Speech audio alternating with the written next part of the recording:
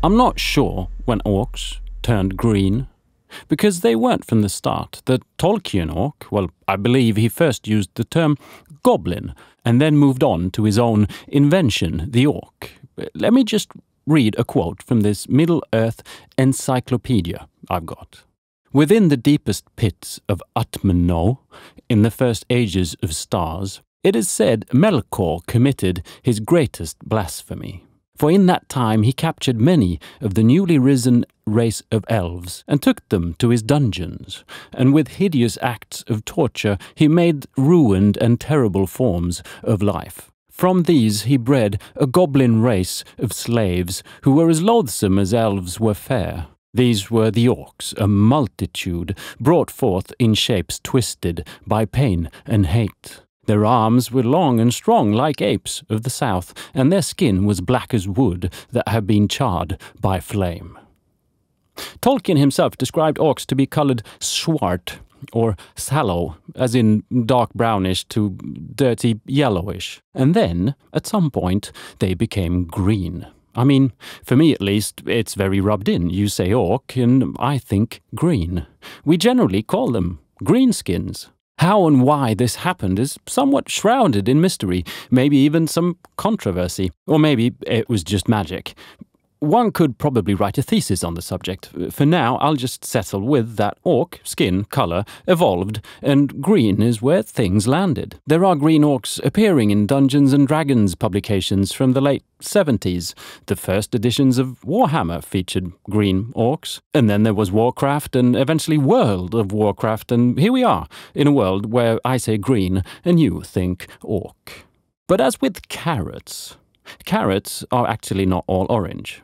The orange carrot was engineered, so to speak, easy to grow and very tasty. Thus, it spread. Ironically, with the help of the Dutch, the orange colour being a bit funny there, but anyway, the orange carrot spread to the extent that, for most of us, we just think carrots are orange. You say orange, and I think carrot. So what about the yellow, purple, blue, white, red carrots? Well, they're all very tasty, but they have nothing to do with orcs, apart from the fact that I personally don't think all orcs need to be green. I like my wargames and tabletops to look diverse and, in a sense, random, like life itself, really. I appreciate a green orc as much as the next person, but I also think there is room for more. And so when it came to painting my space orc pirates for Stargrave, I decided to do some of them green, but also some a bit different. The purple pirate carrots, if you will. Throughout this video, I'll be trying to explain my choices of paint by describing their colour, and the reasoning behind the choice of that specific colour. The brand of paint, the exact colour, is not, on the whole, all that important.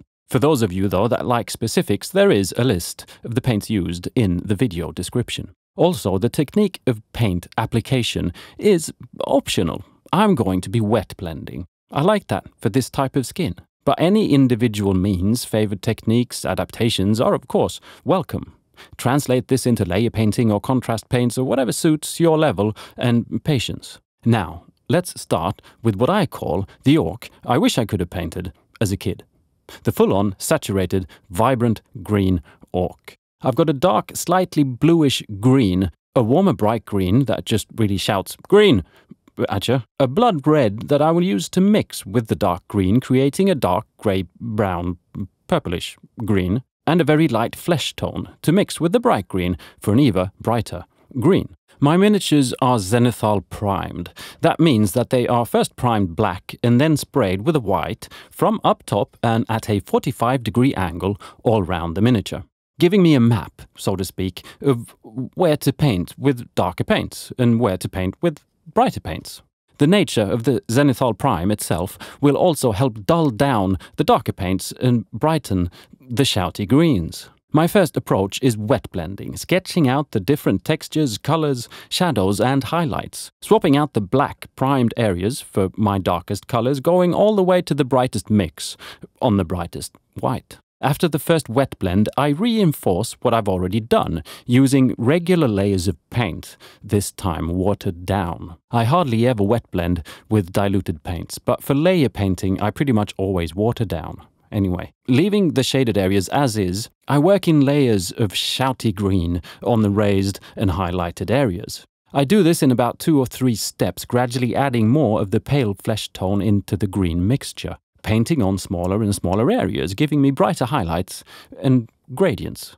Next up is an Icy Blue Orc. Vibrancy-wise, I'm going for the same intensity as the previous green. A darker grey blue, a turquoise blue, a muted orange to mix with a dark grey blue for the absolute shadows, and the light skin tone again to mix with the turquoise for bright highlights. The application is exactly the same as with the Green Orc.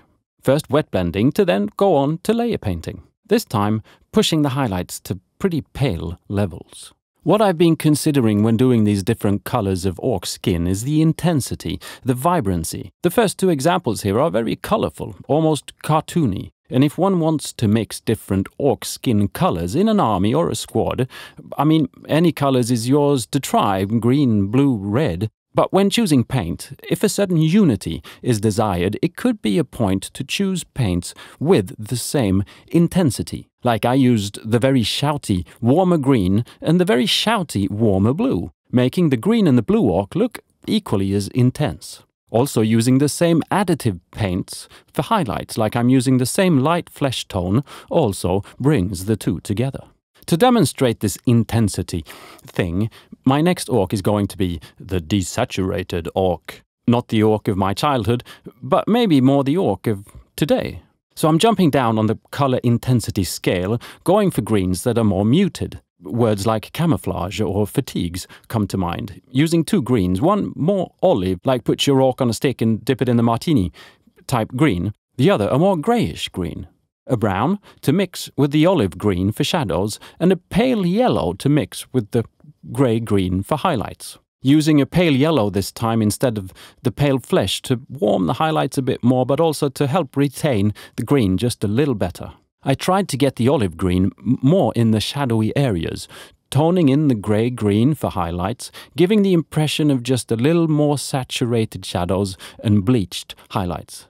Working with paler colours, I think, requires a bit more work in the contrast department, so I put a bit more effort in here to really bump up the highlights. And so, how would this look like on another type of orc skin colour? Well, now it's time for the orange orc, hopefully not too reminiscent of the previously discussed carrot.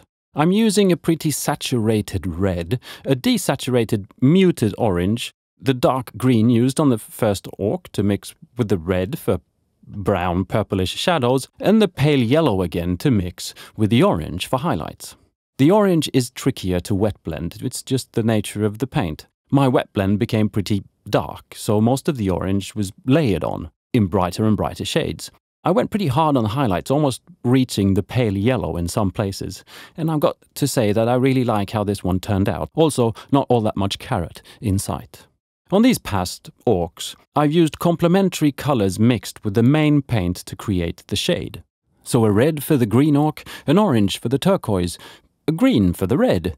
This results in pretty harmonious, sort of natural-looking shadows. What if one doesn't want that? So I bring you the yellow orc with violet, not violent, but maybe they are, violent shadows. Yellow is notoriously tricky to paint, so I figured showing how I shaded this one would be a good thing. Initially, I wanted this orc skin to feel at least a bit like skin, and not too much yellow. So I opted for a peanut butter coloured paint, a bright yellow, a violet to mix with the peanut butter for shadows, and a pale yellow for highlights. As it turns out, the peanut butter paint was just not covering very much. My wet blend did not do the trick on the first layer, so I had to repeat that process twice before moving on to layer painting on some yellow. As you can see, the shadows look pretty natural, like on all the previous orcs. So what I do is go in with a very diluted violet, and glaze is the term used, the shaded areas, building up more and more violet in thin diluted layers. After that, I finish off with the brightest yellow highlights. This technique, glazing in colors into the shadows, can be done on anything, not just purple. Say you'd like your orc to have a more prominent color in the shaded areas. This is one way to do it. There's one more orc to do. We could call it the mixed orc, but the experimental orc, or perhaps even Alex's favorite orc. What if one likes all of it? Saturated colors, interesting shading, pale skin, warm and cold tones. I'm going to use the shouty green from the first orc, the grey green from the desaturated orc, a blue for shadows, and the pale yellow to mix with the grey green for highlights. This time I'm not mixing the blue with the green on the palette for the shadows, instead wet blending the blue with the green straight on the miniature, resulting in blue shadows. The shouty green gets mixed with the blue in the shaded areas, and then with the grey-green in the highlights, resulting in saturated shades and pale highlights. When I moved on to the final highlights, I just didn't like what happened with the yellow and the grey-green mixture. Some quick experimentation led to a mix of both greens, a little pale yellow, and a warm flesh tone. I went really pale and then glazed on some yellow that was already in my wet palette. Same technique as with the purple on the yellow orc, but this time used on the highlights instead of in the shaded areas. In the end, I have this wonderful cold to warm, saturated to pale orc. So what about other orc attributes? They have teeth and lips, ears and eyes and all that stuff. Once more, these tips are utterly individual and also very much depends on the sculpt. These Cromlech orcs have a certain look that I enjoy very much, by the way, and my choice of paints is in a way corresponding and reacting to these sculpts. But my approach can hopefully be inspiring regardless of your choice of paint. So, let's do some lips. I start with a paint that I have difficulties to describe. It's called sandalwood. It's sort of a dark, pale, coral, pinkish color, and I use that to cover the lips completely. Then I go in and paint a turquoise into the deeper cracks of the lips, just for a bit of character. Then a more saturated coral pink on the outer edges of the lips, also covering up where there are two prominent blue cracks. And then I jump to the teeth. I'm not done with the lips, but this is sort of a joint venture here. I cover the teeth completely with a brown, then trying to hold the miniature so that I can start the brush stroke at the bottom of the tooth with a diluted off-white on the brush, moving the brush from the bottom of the tooth towards the top of the tooth. In theory, the brush will leave more paint where you stop, so this method will leave less paint at the bottom of the tooth and more at the top. If the paint is diluted sufficiently, you'll get more quote, brown, unquote, at the bottom of the tooth and white at the top. Doing this round all the edges of the tooth can hopefully lead to some kind of nice, sharp-looking tooth action. Now I go back to the lips, diluting a fuchsia, a pinkish, magenta-ish color, with a lot of water, again creating a glaze. This I add to the back half of the lips, the gums, I guess one could call it. Now this does get on the bottom of the teeth, and that's the point. That's why I did the teeth before adding the pink glaze. To me it binds everything together, also adding a bit of gum vibe to the teeth. And now I can finish the lips off. Adding just a bit of the off-white to the coral pink, I highlight the absolute edge of the lips. Now, if one wants to be real serious on the matter of teeth, and maybe question oral hygiene a bit, some staining of the teeth can be a nice character move. I used some transparent brown paints. A wash or a contrast paint would do nicely as well, and added some dentist nightmares, trying to avoid getting anything on the lower parts of the teeth, not wanting to stain the lovely pink inflamed gums, and then went back again with some white on the upper reaches of these lovely fangs, just to retain a sense of sharpness. I'm afraid this is quite the never-ending video, because now we're getting into what more can we do with Orc Skin. Obviously, anything we want. Freckles, dirt, patterns, whatever. But I wanted to do some more paling of the skin, like certain areas might be more sensitive or not as rough as the rest of the skin. As an example, I'm focusing on the ears. I'm going to give the wonderful Icy Blue Orc some pink, cuddly ears, using pretty much the same paints as I did for the lips, starting with the sandalwood paint. The thing here is to find a paint that has the same intensity as the surface I'm about to paint over. So if this ear would have been darker, a correspondingly darker paint would be required. Anyway, once that sandalwood is in place, I've essentially changed the color from turquoise to coral. Now I can highlight that coral and also add more pink to it. and that's the cuddly pink ears. Other colors can of course be glazed in. Instead of overdoing the pink, I did essentially the same first steps as previously, but now on the ears of the Desaturated Orc, but then glazed in some yellow to warm them a bit, making them correspond a bit better to the rest of the skin tone. And so what about the eyes? Well, I have a favored approach here when it comes to color. This is only a thing if you're like me and want your orcs to look like a bag of M&Ms. If you're dead set on the fact that all orcs have, let's say, red eyes, then yeah. For me, I want as different an eye as I have colors of skin. But I don't want the color of the eye to mismatch whatever else is going on with the paint job. And I don't want the eye to dictate whatever else I want to do with the paint job. So before doing the eyes, I finished the rest of the mini. These Space Orc pirates got a mix of khaki-inspired outfits. One even got jeans, shorts, metallic-y bits, all very piratey. Also, I tried to do things just a little wrong. They are orcs, after all, and they are pirates. The orc sense of fashion probably being a little bit different from ours, if you haven't just now time-traveled here from the 80s. Anyway, so like the Desaturated Orc here, it ended up with some orange gas mask things. Good thing I didn't paint the orange eyes, goes through my head. Instead, I settled for turquoise blue. First a dark blue covering the entire eyeball, and then a smaller blob of turquoise, giving a slight glowy feel. The very Green Orc got a blue shirt. Good thing I didn't do blue eyes, goes through my head. Instead, I'm thinking orange-ish, using first an orange that I then darken down with a contrast-style paint to then highlight the middle of the eye with brighter orange. Using washes or contrast paint can be great on eyes to get into the recesses where the eye meets the skin. Finally, on the yellow orc, I decided to go with green eyes. Notice, by the way, that it's got matching hat and shoelaces. And there we are. Orc eyes done. Orc skin done. And orc pirates pretty much done.